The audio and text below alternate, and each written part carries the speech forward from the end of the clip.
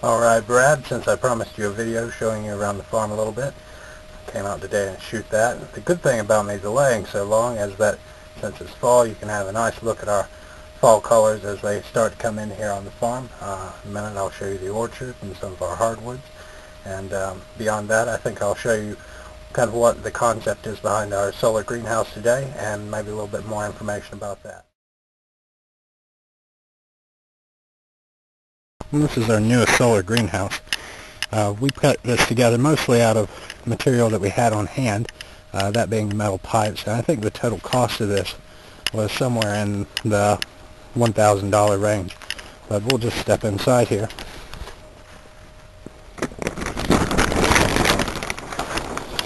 And immediately when you step in, there's about a 20-degree difference between what it is outside and what it is in here.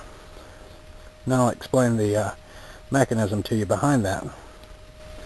This is well over into November now, and we've got green beans going on, and the way that we're able to do that is to heat it using kind of solar power.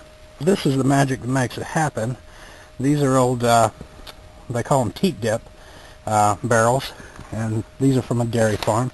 So we've just reused these and filled them with water, and the sunlight comes in, heats them up, and protects the plants from the frost at night because it puts out the energy that is stored in there.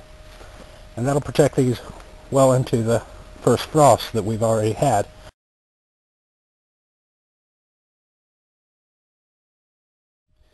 In case you do plan on trying to take some of this on for yourself, there's some plants that you'd probably want to have, at least if you were in North Carolina. And I'm sure that some of you in California can grow this as well. What we're looking at right here is asparagus that has gone to seed. And the great thing about asparagus is that you plant a bed once and it just keeps coming back and back and back over and over again. And we're looking at here some muscadines. The muscadines are a grape that grow here in the south, and grapes are a great thing to put on your property if you're going to try and implement some kind of agricultural self-sufficiency.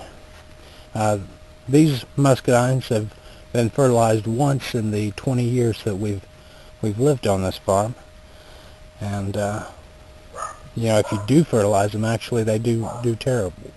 They grow way too wild and cut off production. So they didn't actually need fertilizer when we first fertilized. This is another great plant to have if you're just starting out. Plant some blueberries. Blueberries live for about 20 years.